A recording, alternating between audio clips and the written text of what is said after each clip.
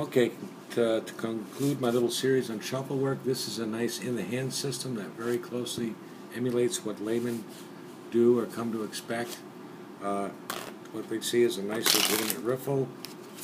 Cards are legitimately squared up. Nice little chop shuffle, which is very popular with laymen. And of course, all the cards are completely back in order. All the diamonds, spades, hearts, and clubs in numerical order. And this is not that difficult. It takes a little practice, but very, very convincing for laymen. I can vouch for that.